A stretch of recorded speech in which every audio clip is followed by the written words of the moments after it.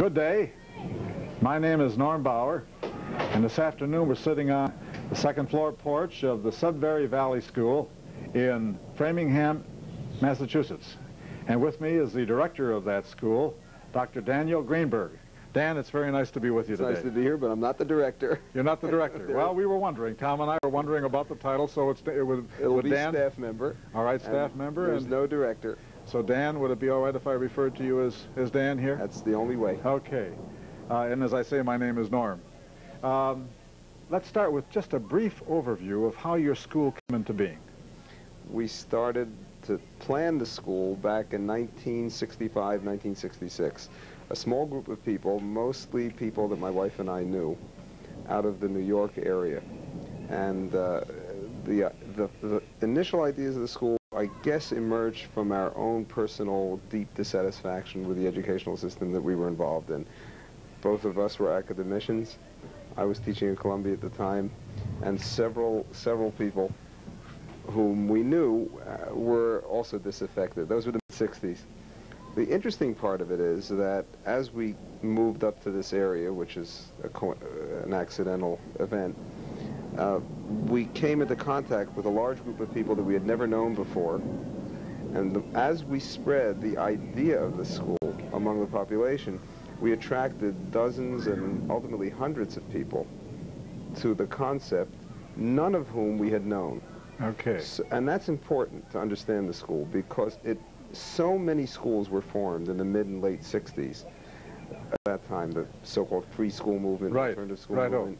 We never felt part of that, and we were never really accepted into the so-called movement at the time, because it turns out that virtually all of those schools, as I'm sure you'll remember, were founded by groups of people who had fairly strong political motivations. Free school movement especially. Which is fine. I have nothing against people with political views starting their own schools, but we weren't like that at all. The people in this school were attracted to the educational philosophy. And from the beginning, the people were a very wide variety of economic class, educational background, political convictions. We had everything from conservative Republicans to radical left-wingers. Now, let's just stop for a minute. Now, you said they were attracted to your philosophy of education. How did they find out? Well, first of all, yeah, how did they find out? But let's backtrack and ask the prior question, and that is, just what was the aim that you had in mind in terms of schooling? These things develop with time, but at the very root of the concept of this school were two ideas which are related and which have stayed constant from the beginning. The first was an educational one, and stemmed, I guess, from my experience in teaching and my wife's experience in being a student. And that is the simple idea that children or adults are not going to learn something that they don't really want to learn, that they're not really motivated to learn on their own. And I guess everybody really learns that the hard way. We all try to get around it one way or another in our classrooms. Whenever you sit in a classroom situation, you're always going to have in front of you a large percentage of people who basically don't want to be there, who have to be there for whatever reason. And no matter how long you've taught or how good a teacher you are, and I tried every trick of pedagogy, I read up on everything you could ask for to make my classes interesting, to motivate the students, to do all these things that supposedly good pedagogical practice tells you to do. And I was considered to be a great entertainer, if I can use that term. That's where I was. But I was not a great teacher, because the people in front of me weren't eager to learn what I wanted to learn. And I guess somewhere along the line, I don't know why I made this break or my wife made it, but somewhere along the line I just became convinced that the whole idea is useless from scratch. The idea of trying to inculcate something that people are not really eager to receive. In other words, interest is the thing that is the basis for learning. It has to start with a student's really burning interest, not just mild curiosity, not just I wonder what's there, but really burning interest. And our experience, my own life experience has been that. I'm sure yours has been. When you talk to laymen out there and they back off for a minute, they'll all agree that the things they really love to do, their hobbies usually, you can't stop them. If they're into fishing, the wives can't keep them home. That's right. You know, if they're into carpentry, they'll do it day and night. If they're lucky to be into what they're doing for a living, then they're away from home all the time. You know, they're totally engrossed. And the point is, you can't really stop them. My wife has often said about this school, if we do nothing else in this school, but not present a barrier. We've already done what you paid your tuition for. Yeah, yeah. The rest is gravy. Yeah. So that's the central educational idea, and which is to let children of all ages be completely free to do what they're interested in doing without any preconceived curriculum or set of ideas or set of notions. I have to take a step backwards on that idea. Do you mind us going on about this? Could I just ask one question before? Are you going to move into that second basic? Not quite yet. Okay, all right, I'm not quite ready to. I want to take a step backwards because from the very beginning, the question obviously comes up, well, if these kids can be allowed to do whatever they want, how are they going to be viable adults in the community? And that's a valid question. And I think that if it wasn't that we were in the 1960s, it may have been difficult to answer that question because it's idyllic, perhaps, to let children do what they want, but it may not be practical. And there we were helped by the fact that you know, I know you know it, and a lot of others of us do, that we're in the post-industrial age. And enough people understood that to be willing to send their children here. In the post-industrial age, of course, what people are looking for in the business world, for example, is people with initiative, people who are creative, people who do things on their own, people who don't have to be prompted, the opposite of what people look for in the industrial age.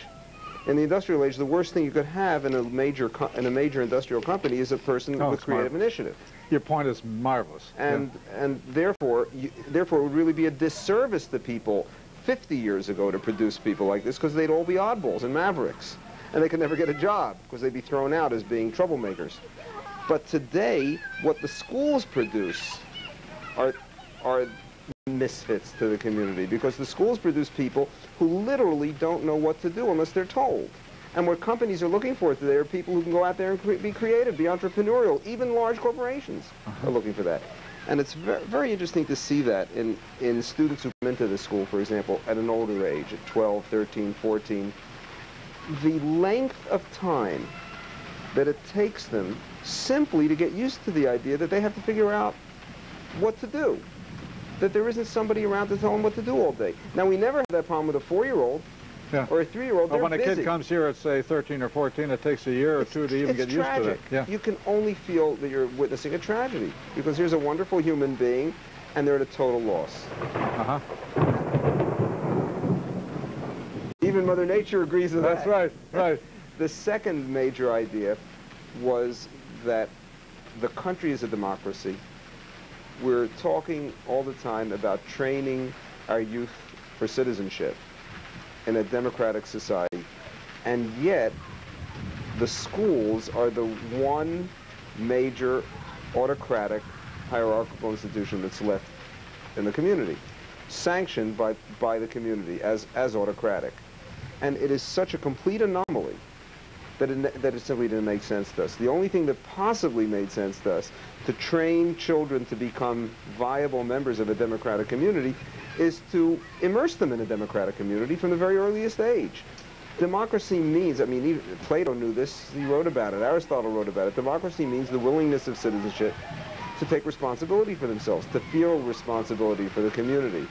There's no way to do that if for the first and formative 12 years of your life, you're in an environment where you never take responsibility, you never have to worry about your decisions or their consequences. So in other words, one of the aims would be to build responsible citizenship in these kids. Through democracy. And the way to do it is to be democratic. Not to play democracy, not to have a student government, not to give classes in democratic responsibility, but to say, look, this is your school, this is everybody's school, your vote counts as much as I do, now make it work. Okay. And I remember so vividly, one of these memories that sticks with you till the grave. Yeah. When we were writing the bylaws of the corporation to incorporate the school, the attorney and one of our original trustees was a state senator from this area and a graduate of Yale Law School. And he was helping us draft them. And at one point he just got up and started pacing the floor and saying, 4-year-olds have the vote? Jesus! How can that be? Yeah. You can't be serious. Yeah. And I said to him, Bill, that's what we want. It doesn't make any less sense than having...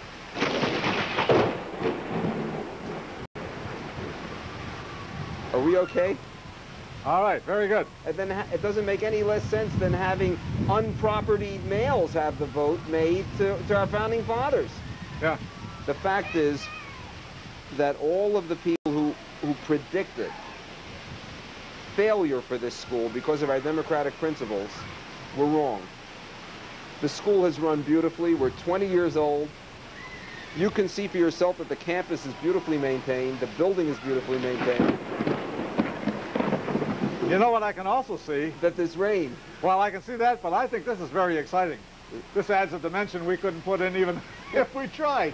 But the fact is, Dan, we came here and you were voting on staff. That's right. And I asked the students down there, I remember Janine was one, Todd was another at the time, and they were talking about who voted, and they said everyone in the school voted. However, there was a unique aspect to this. I asked them whether everybody had to vote. And they said, no, everyone did not have to vote. Would you elaborate on that for a minute, that particular aspect? It's exactly the same as the world at large. You have to learn, nobody makes us vote in this country. And we're always complaining about the low participation in national elections. Now, as the children learn that their vote really counts, they tend to vote. Yeah. But that's the only way they'll find out. Yes. If you anything you make them do will become distasteful. Yes. That's clear. If you made them vote, then democracy would be distasteful. Yeah, yeah. Now we have these two aims in your philosophy. Now the question is, how are we going to get to them? Put them together in the simplest and purest possible form of a school, namely a school which is purely democratic, run like a New England town meeting, where every single person in the school community has a vote. How many kids are in the community? Well, today there's about 140. 140. And we're getting soaked. We are getting soaked. All right, we'll stop for a moment. Watch it, Dan. Oh. Okay. Well, would you believe that we were rained on so hard we really had to stop this tape for a minute? We're now inside.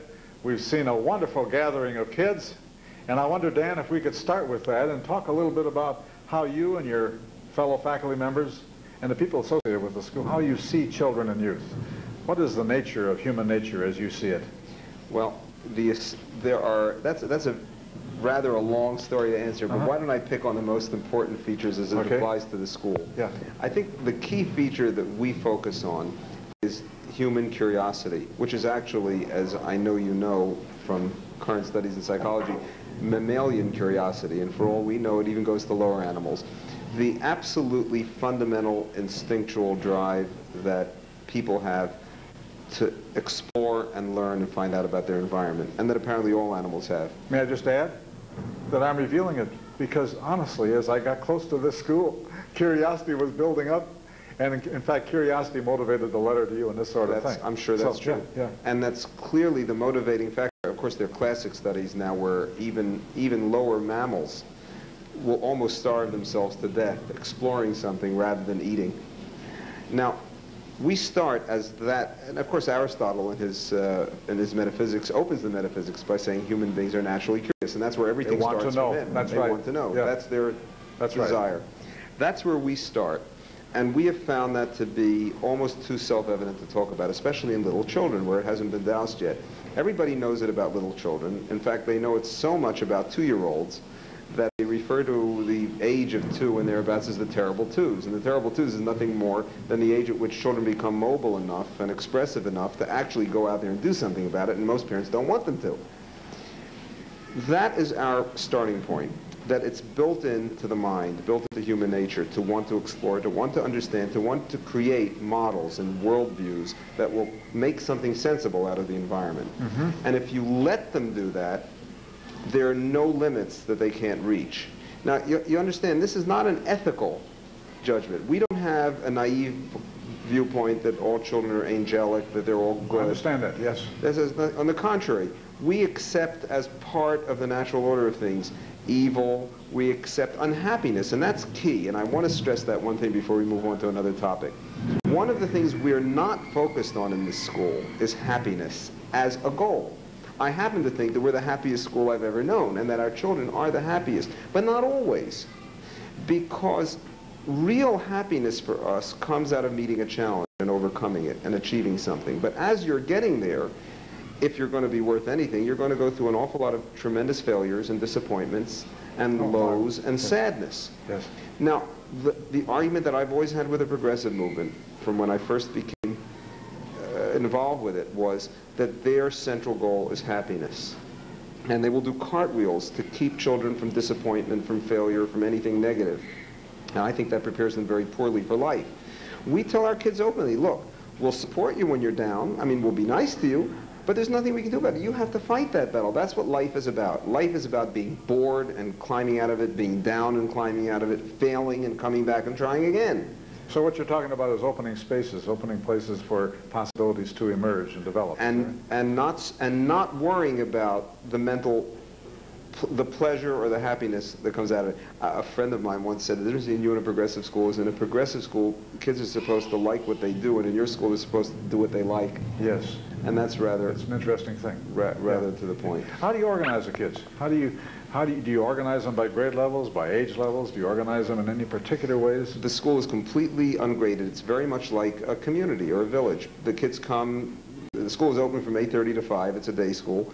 The kids can come anytime. They'll come 8:30, they'll come 9, 10, some will come at 12. They'll leave anytime they want to.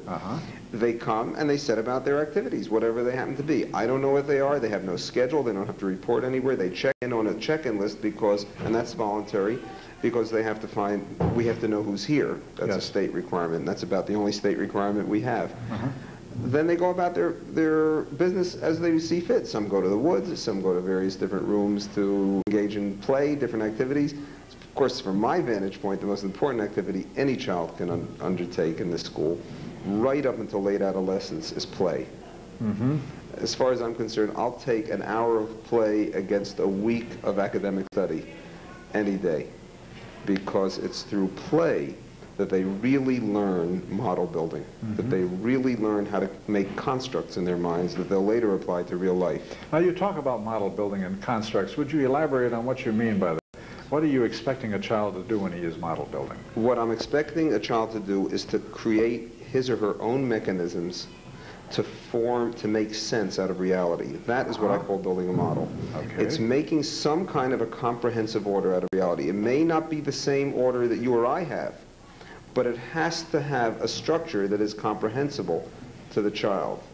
And one of the things that the modern world has found out is that there's a much wider range of viable world models than people used to think 100 years ago. And that, again, is typical of the difference between the industrial age and the post-industrial age. Now, interestingly enough, in the pre-industrial age, that's the way people felt as well. And we know that in early communities, people had a much wider tolerance of visionaries, of mystics, of people whom in the industrial era we'd call crazy, and we'd put away even, or we'd ignore. Now today we're going back to that. Today we have a much broader tolerance. What I want kids to be able to do is to be confident in their ability to make structures in their own mind. Now, of course, as they do that, they're going to be measuring this. People say, well, kid can't go off and just make his own world up, and of course kids don't. That's silly. They don't do that. They're constantly measuring their own models against yours and mine and other people's. That's correct. That's part of the process. They want to. They don't want to be isolated. They want to communicate. They want to be part of reality. But by respecting their own constructs and not tearing them down, we give them the confidence to build real alternatives. We tell them, you have to do the testing against other models, not we. And that's the way creativity and real genius comes about. A real genius is a person who is confident enough to create new models, but not so detached that he won't measure them against reality and against other the way models. others see things. Right. I see, yes. How do you go about, though, assuring yourself or assuring the kids that they are engaged in learning, say, mathematical concepts? I don't worry about it one bit. I really must say that I don't think it makes a bit of difference. I think that 99% of what people learn in school, they never use again.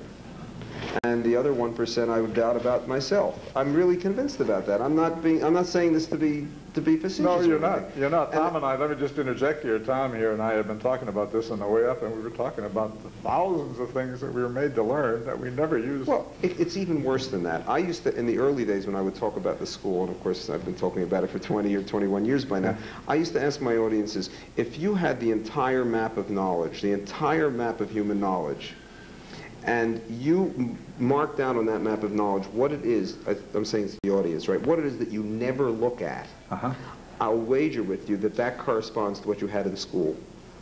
And that's literally true, because school has made the few things that they teach, of course, and there are very few things that they teach, they pick out of the sea of knowledge, they pick out some trivialities that they consider important, but they never look at them again, most people. Most people never read. Most people would run away from Shakespeare, would avoid it like plague. Most people never look at a math book. Most people think science is horrible. You know what I'm talking about. I know. It's ridiculous. Most people find history boring. It's the most interesting thing in the world. I cannot relate at all to curricula or to anything that is picked out by the present educational system as being important, even in history, which I teach a great deal of. I mean, why are the few subjects that are picked out in the schools more important than others? We never learn Far Eastern history. We never learn the history of India in our schools. We never learn the history of the Balkans. Why? Are those people less important or less interesting than the people we learn? Oh, I'm with you. That's an epistemic question of the first rank. What you're saying is that there's a political act in choosing what these things are. Of course. To be taught. And that political act narrows the scope that would normally Yes. be available to these children on their own. Yes. It doesn't broaden it, it narrows it. I hear a lot of people listening, well, if you don't make children learn certain things, they'll never be exposed to them. And it's, of course, just the opposite. What you make them learn, you drive them away from. If you leave them alone, they will seek to expose themselves to more than we'll ever dream. These kids are exposed to 100 times more than I was at their age. I know that for a fact. All right. Now, you do have a faculty. You're a member of the faculty. You call yourself staff? We call ourselves staff, and that's very deliberate. All right. It's deliberate because we don't want to project the image of being teachers in the traditional sense of the term. All right.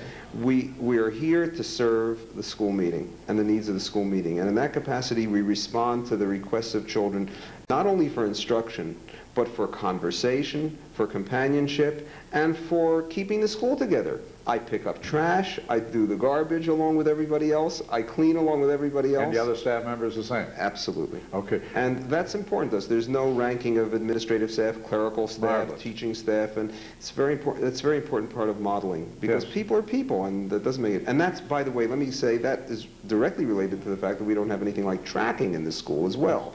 We have kids who turn out to be carpenters, doctors, PhDs in mathematics, rock musicians, chefs. They're all sitting together. 15 years after they've graduated, they're still all friends. Now, that did not happen to me. I went to the Bronx High School of Science, and the only people that Bronx High School of Science graduates want to consort with is other Bronx High School of Science graduates. We never thought of mixing with vocational school graduates. They were beneath us. In fact, physicists hardly mix with biologists. It's a miracle I married my wife. She's a biologist. That's not a joke. And that kind of thing wouldn't occur to the children in this school. People are people, and every interest, as long as it's pursued for its excellence and for its own interest, is just as legitimate in their eyes as any other. And one interest presumably can lead to another one as you're working through it. Now let's go back to a minute. You mentioned something about a meeting. Would you elaborate on this meeting that you said the staff members are a part of and you advise students? The town meeting, it's called the school meeting, and in that sense it's taken its name from Neil Summerhill.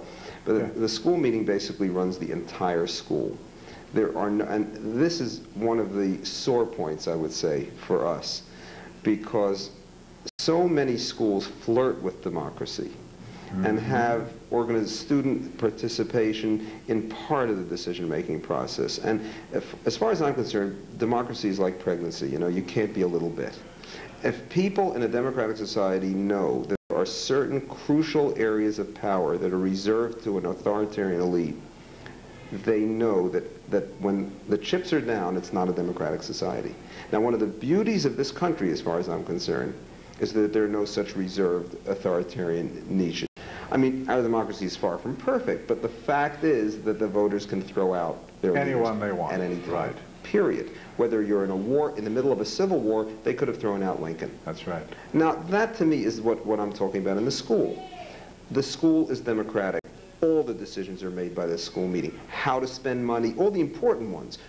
How to spend money, who to hire, who to fire, how to run this, what rules apply in the school, how the rules are to be enforced. How often does this meeting Everything. Meets once a week. Once a week? More often if necessary, but usually once a week is enough. It usually lasts about 2 hours. And of course it delegates a lot of it. Where does the agenda for the meeting come from? It gets published. Anybody can put any item on the agenda. They can? They put it in the secretary's folder, and the secretary publishes every item that's put forward. Is that right? It's printed before the meeting. It's posted. You may have seen it posted on the bulletin board. Every single week, a full printed agenda is posted. There can be no surprises. All important decisions undergo 2 readings, as they're called, at 2 successive meetings, so people have a chance to mull them over. But this school has run that way from the beginning. And the interesting thing is that our increase in expenditures, for example, is way below that of public or private schools in the country at large. Over a period of 20 years, we have hardly had an increase in our budget in real dollars. And of course, you know, in regular schools, the real dollar increase in budgets has been something like 3- or 4-fold. Yes. Now, the reason for that is in order for you to get an expenditure through the school meeting, you've got to justify the need. People don't just go out here and buy a microscope because they think it would be nice to have a microscope in the school, because you should have one in a school. People say, we want a microscope, and the question asked in the school meeting for is, who needs it? Who wants it? Why? Yes. The question is justifying. That's right. The normative question is posed, but they have to justify it. Exactly. And if they can't, it's not voted in. And because that's a long tradition here, people don't even bother to ask anymore if they can't justify it. Yeah. And that's why our budgets don't go up. I used to teach in a physics department where I could buy anything at Columbia University, anything I wanted, whether people needed it or not. I had beautiful equipment. I might as well flush it down the toilet. It was useless. Here, things get used. If they don't get used, they're not here. I see.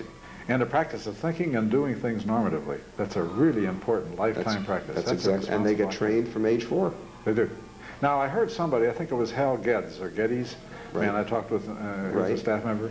Hal was telling me about corporation.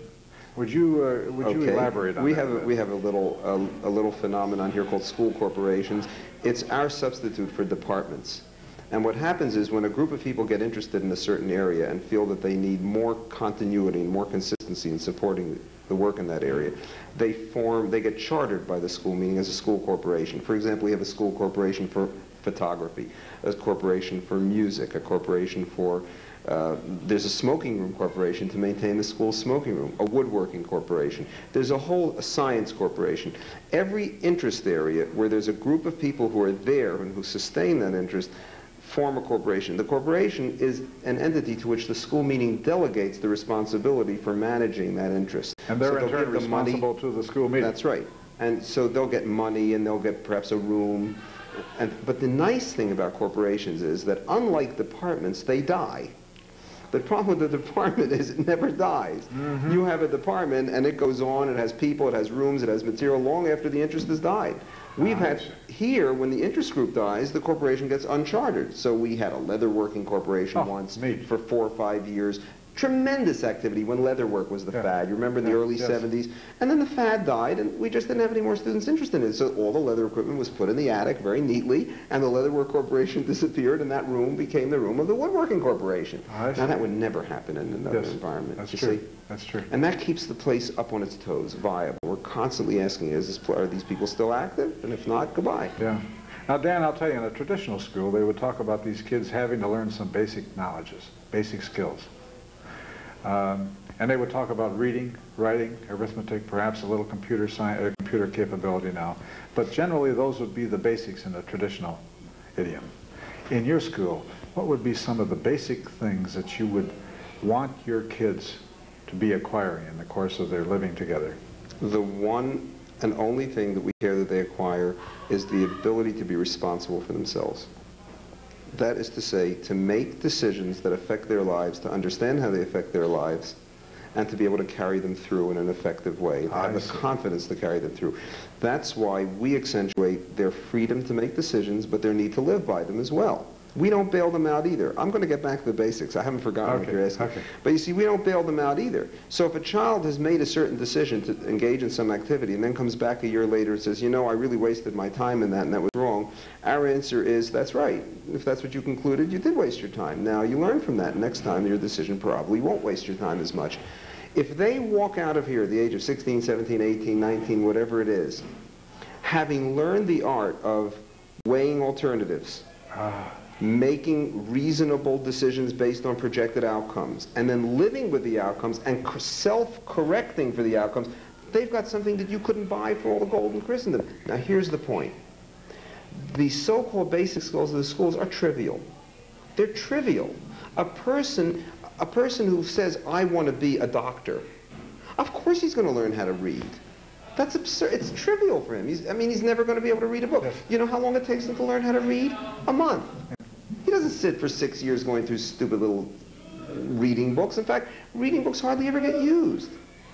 He reads. He wants to read magazines. He wants to read the latest. Same with mathematics. Now, we have kids who never learn mathematics. Look, I'll be honest with you. My own son, who is now a very successful photographer in Chicago, and runs a successful business of his own. He's 26. He does things that I wouldn't have dreamt of doing until I was in my mid-30s, but he doesn't know hardly any math. Now, he doesn't need it. I don't know if Mozart needed math either, and I don't care. You see what I'm saying? I understand exactly. It's not important to everybody to have the same set of basics, and where you come down to the nitty-gritty, like reading or writing, they figure that out on their own. Yeah. You don't have to tell them. You tell them, they'll avoid it. Yeah.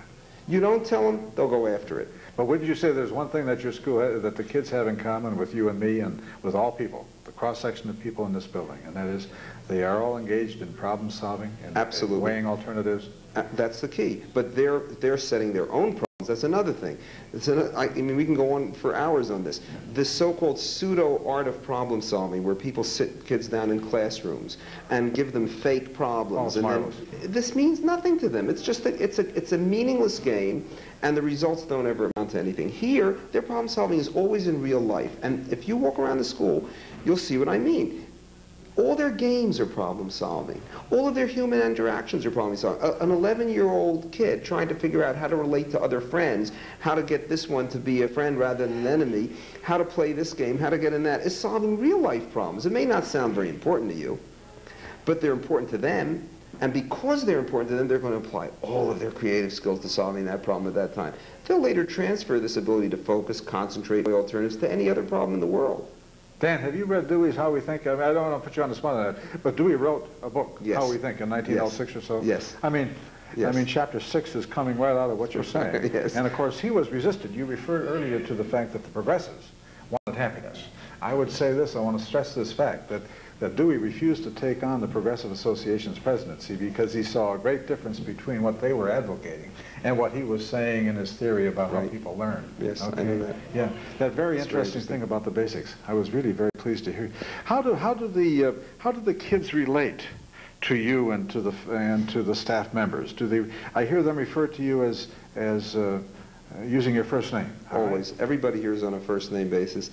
But much more important than the first name basis, which could be pseudo-affected, yes. is the fact that because staff members here don't have any latent authority or any hidden authority, no power that they can exercise institutionally over the children, they relate to us on a really human level. Yes. And the fact that I can't look at a kid, no matter how angry I am at what he's doing, I can't say you have to stay after school today. I can't say you have to sit in this room and be quiet. I can't do it. I can't send it to the principal. I can't send it to somebody's office. The only thing I can do if I'm angry at somebody who's broken the rules is I can do what every other person in the school does. I can take a piece of paper called a complaint form, file a complaint with the Judicial Committee, which is an arm of the school meeting, and let the Judicial Committee, which consists almost entirely of students, review the case, try the student. If the student has indeed broken the rule, they will charge the student and they will sentence the student. I don't even come into this. Okay? Now, because I have no authority, punitive or evaluative, I don't write report cards. We have no reports, no grades, no written reports, no oral reports. Okay? There's no hidden power. I don't write something to the parents every year that says, Johnny's doing very well this year, he's really coming along. I don't tell them on the phone either. The only person who tells the parents what Johnny's doing is Johnny. And if the parents do call me up, as they sometimes will, and say, oh, come on, tell me, how's Johnny doing? I say, ask Johnny. I mean, I have no complaints. Ask Johnny if you want to know how he's doing. So the only evaluation is what the parent gets through the child? That's right. Or the parent's free to come to the school and look around for him or herself to see what's going on. But the point I'm making is because I don't have any of those powers, I become human now. I become not a peer in the sense that I'm down at their level. I'm not 12. But I'm somebody a 12-year-old can talk to.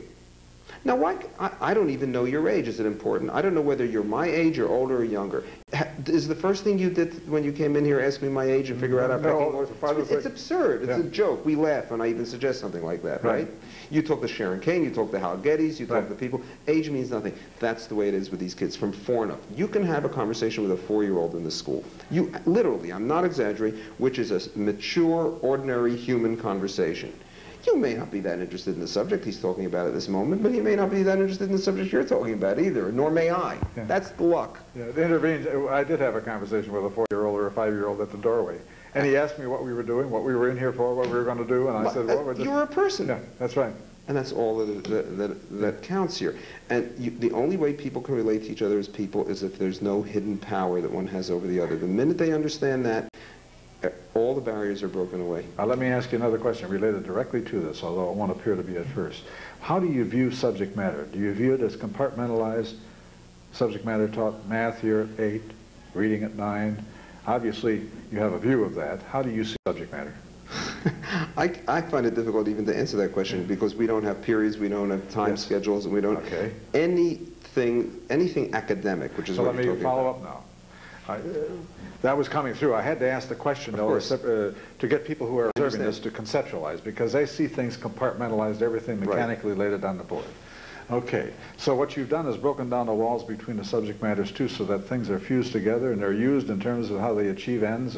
Absolutely, and that happens all the time. Now, it may be that children on occasion will ask for private tutoring or tutoring in small groups in a compartmentalized subject. That will sometimes happen, and we will accede to that because that's what they want to do at a particular moment. But in the early years, I used to get into a lot of trouble because I said I would never do anything like that unless the kids came to me on bloody knees. That was a bit harsh, but you get the gist of what I'm talking about. If they're really motivated, then on narrow subject matter, they go very quickly. I have to tell you a story, because this is a key story, and it's typical of everything that happens in the school. One of the earliest experiences I had in the school was a group of about a dozen children, age 8 to 12, who came and said they want to learn elementary math. They had never learned addition, subtraction, or anything else, and I gave them the whole story that I wasn't interested unless they were ready to work, okay? They came and they did it with me. I gave them homework. I said, if you're not willing, just get out of my class. I taught them out of a book, and I'm an old hand at teaching math. That's my field.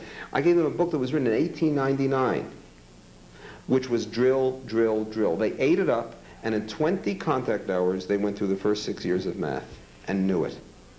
Okay? And all of my friends, but back then I still had friends in the regular educational community. Now I'm afraid...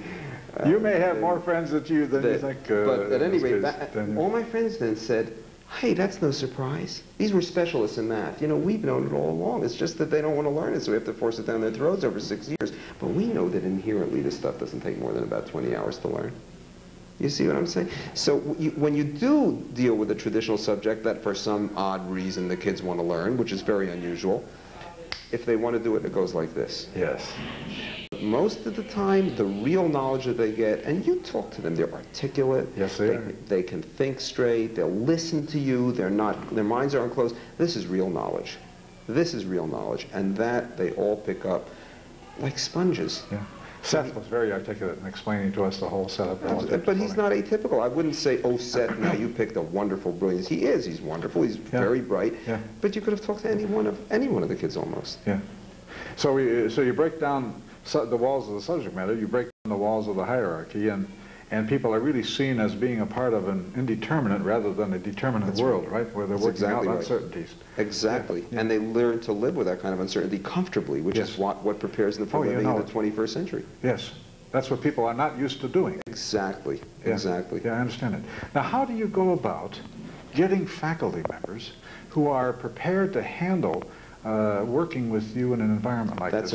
That's another thing. I have to say, to me, the schools is a succession of miracles, and that's another miracle, because when we first were founded, one of the wisest people associated with us was the moderator of the town meeting of Framingham, who was a lawyer too, and a wonderful Harvard graduate, and a wonderful, wise man.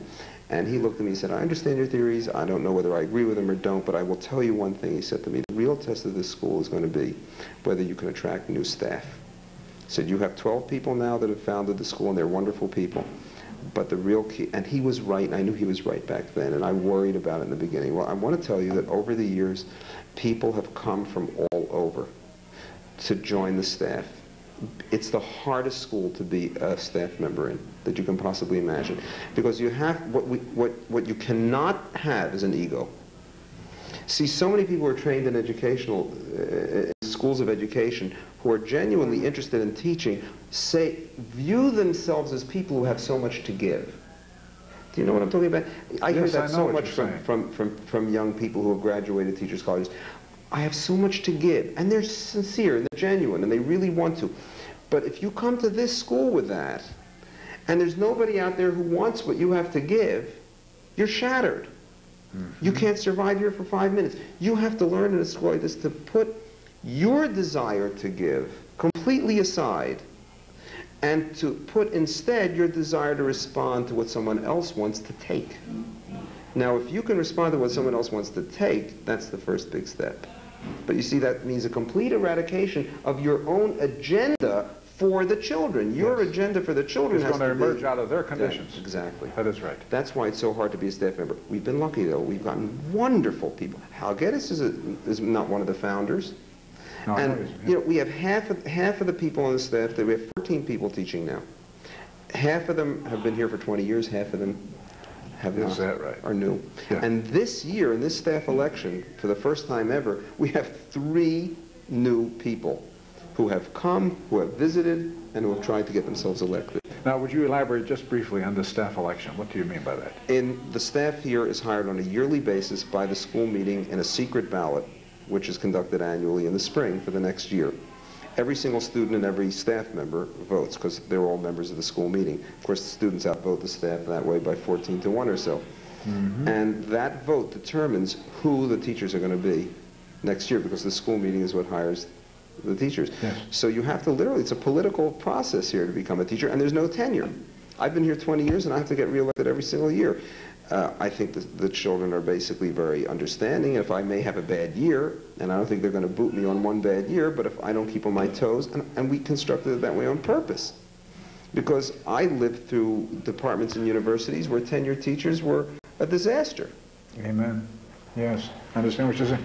So in other words, it would be almost... No insult to you. No, I understand what you're saying. I'm sure you have tenure. No, but that has been of concern to me. I mean, I've raised some questions about how we could rectify that, but that takes us aside.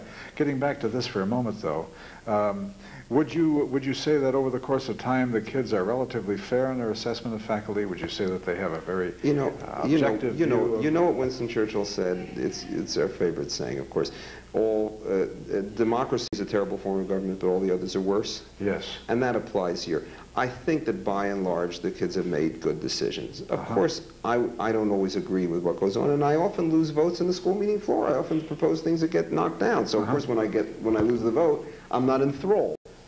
But the fact is that the school is a strong, vigorous institution after 20 years of enormous struggle. And that could not have happened if we didn't have the kind of real grassroots loyalty that only a democracy could produce. Let me go to a couple of other things here, Dan, that really are very important for understanding. When the kids graduate from here, many of them will go on to higher education. Right. Many of them will go in other directions. But in any event, they will have to have some standard which they can carry with them to another institution. You don't have credits. You don't have courses per se. You don't have formal units of work. Is there any way, for example, Hal was telling me, that is, Mr. Geddes was telling me that you have a thesis examination for people who are going to graduate from this place? People who want a diploma have to so-called defend a thesis. And the thesis that they have to defend, it's not really an examination. It's actually harder in a way than an examination. It's not on subject matter. They have to defend the thesis that they are ready to take responsibility for themselves and the world at large. Okay. That's the thesis they have to defend. And they have to find a way to convince the hearers, which consist of the entire school community, that they have matured enough to be responsible adults. Would there be an age they'd have to reach for this? We've had people do it at 16, and we've had people do it at 20. Well, are faculty sitting in on this hearing? Everybody. Everybody sits in. And the interesting part of this is it's a brutal self-selection process, because one person in the history of school went up there and tried to put one over on the school and say, I'm grown up and I'm mature and all this, and respond to the questions, and that person wasn't awarded a diploma. By vote, because you vote on the diploma later. Fundamentally, it's a brutal self-selective process, because the kids know that they're not going to go up there and make a claim that they can be responsible adults unless they can convince the audience. And can anyone in the audience pose a question? Anybody. And the questions are tough. They are. And they're real. Yeah. So that's a tough one. Now, let me answer another question related to your standards, which is a little puzzling. So you have a diploma procedure like that, and if they go through it successfully, they get a high school diploma. That still doesn't get them into college, for example. Our batting average on students getting into college is essentially 1,000, in the sense that any student who's wanted to go has gotten into college, and usually the college of their first choice. This without transcripts, without records, without any kind of school recommendations. Okay, how did they do that? We always said that would happen. And you'll sympathize with this when you hear what I say, because I used to be on the admissions committee at Barnard College, and I remember the ennui with which I used to sit there and look at hundreds and hundreds of applications, all of which were the same. Basically, they're all good students, they all have wonderful recommendations, they're all great kids. And then every now and then you get one person who is obviously a real person. They may have a C average, but that person would write an essay and say, look, forget my grades. They would say right on the essay, the reason I want to go to Barnard is because you have a wonderful astronomy department. I know Professor Motz, and I've read all his works, and I want to study with him and apprentice to him. This is my life dream. And you look at this and you say, this is a real human being. That's what our kids do. Every one of our kids has to sell him or herself to the college admissions officer or committee. And they do a heck of a job of it, because they walk in there, and first of all, they know why they want to go to college. They don't go because it's the next thing to do. They go because they have a goal in life. And Dan, are you telling me that they don't have any recommendations from the school? Any Not from the school. You don't write a recommendation for somebody? I may at times, not always, not that frequently, write a personal recommendation. It'll be on my own stationery, not on school stationery, and I may say I've known this person personally and so forth. But that doesn't hold much water if you know anything about admissions, with admissions people. The school itself, as a matter of fact, has a formal letter that it's been sending for 20 years saying we don't write recommendations. You have to talk to the student and let the student explain to you why they think they're qualified to attend your college. Again, justification. That's right. And the students have to do it. And believe me, we've gotten into the whole spectrum. Everything. We've gotten into Harvard, Wesleyan, UCal, and every other school. As a matter of fact, one of our graduates is now doing a PhD in mathematics at MIT, went to the University of Rochester. Is that right? That's right. Yeah. I'm not surprised at all. I really am not. But let me ask you this. Now, how long would a student have to be in your institution before he could pass a thesis, before he could come up for it? Would you allow this after a year? Let's say a person comes in. Rarely. We tell people we would really not like to allow people to present their thesis before 2 years. But there have been, on occasion, people who have come as early as a year after they've been here, and they have to be quite remarkable kids to do that. But on the other hand, you can't make rules about things like this. All right, now listen, go back to the beginning of this again. How do you go about getting your students? We talked a little bit about faculty. How do you go about getting students who will be comfortable in this place? I wish I had an answer that I could be comfortable with. The fact is that we make a tremendous effort to publicize our existence throughout the whole greater Boston area. We attract students from 40 and 50 miles away who commute an hour and a half each way every day.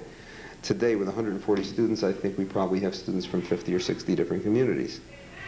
We publicize with the school guidance counselors, because they're people to whom parents and children... Are they comfortable with advising their students to come to this place? Well, it's the same old story. By now, you're here 20 years, you're legitimate. Okay. You buy your legitimacy with staying power. And with just being normal, decent people. You know, we talk to them, I go to their conferences, I make presentations, papers at the Mass School Counselors Association, at the New England Conference on Counseling and Development.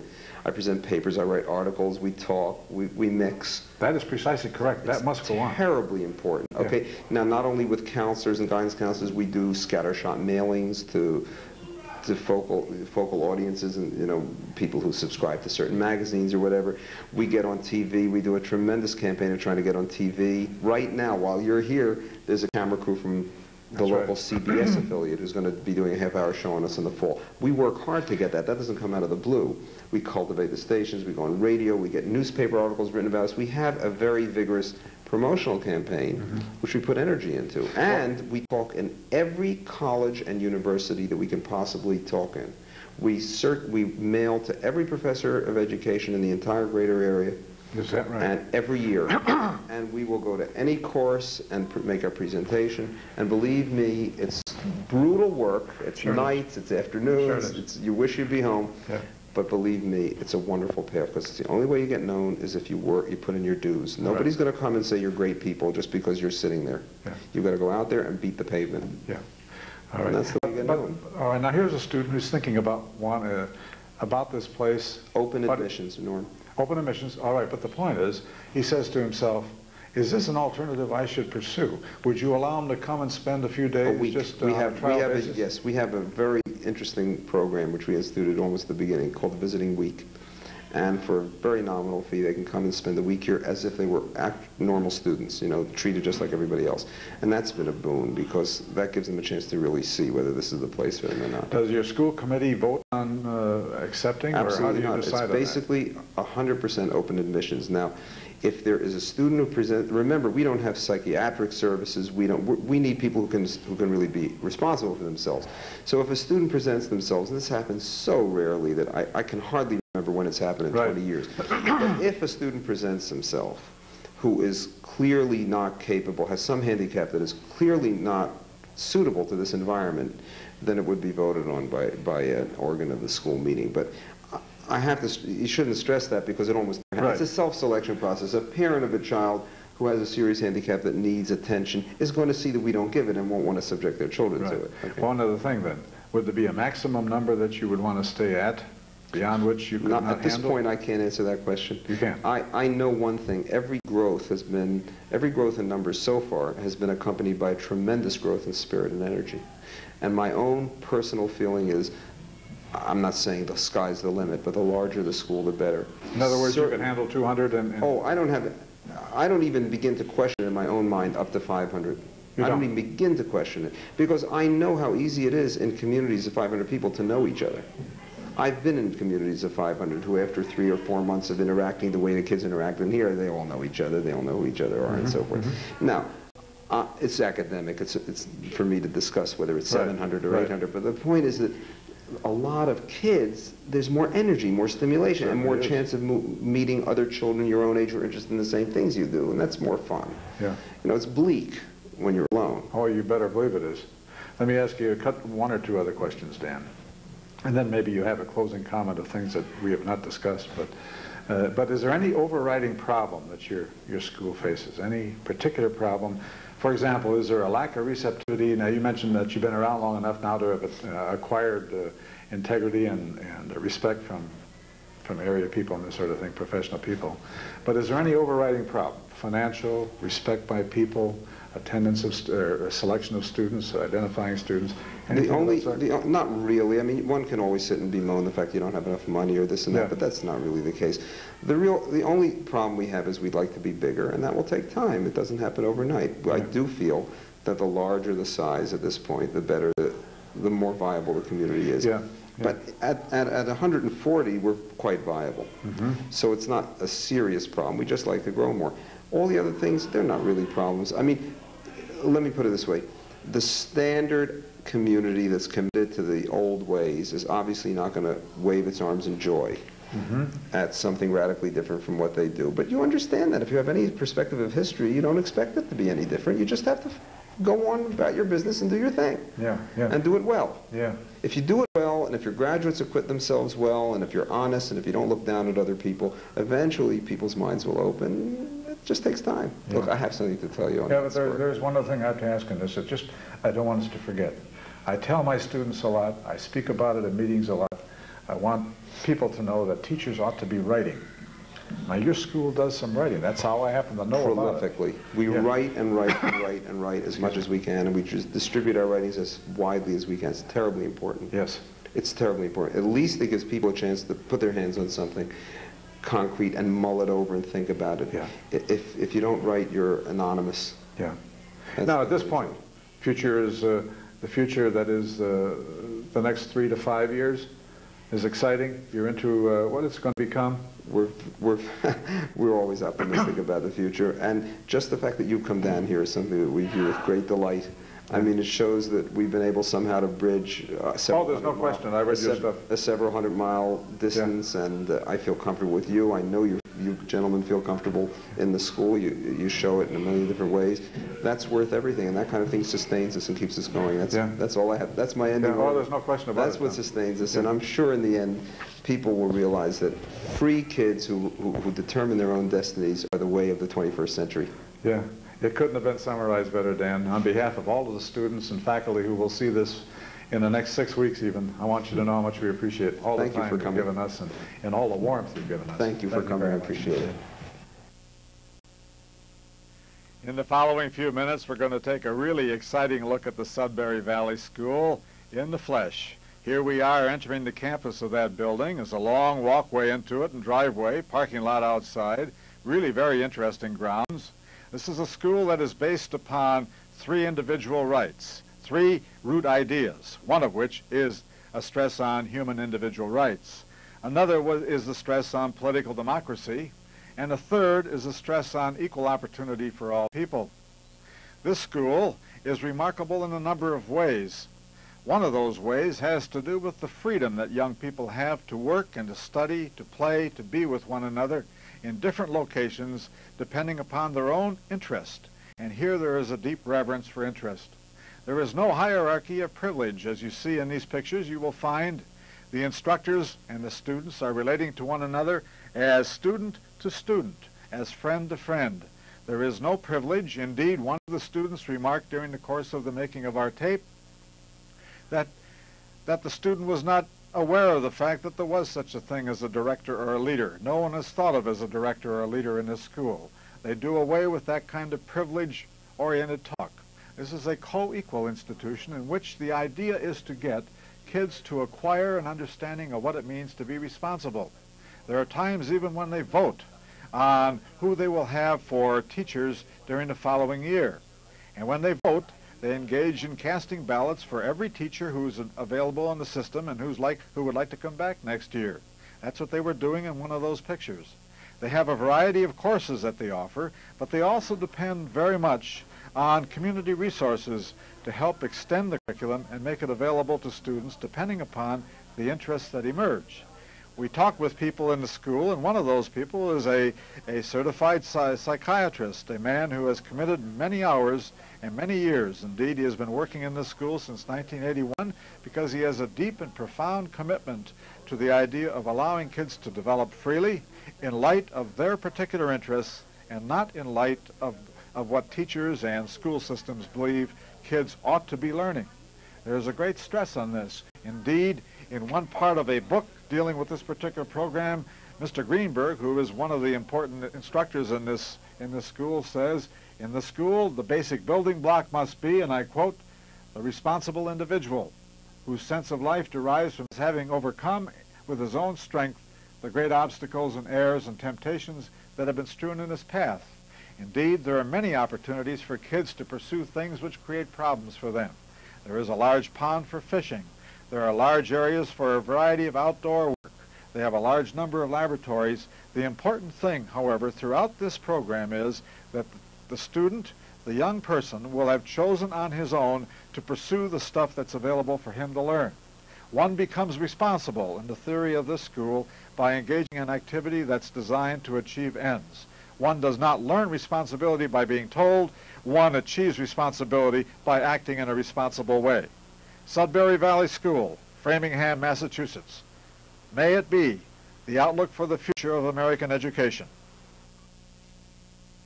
We are getting soaked.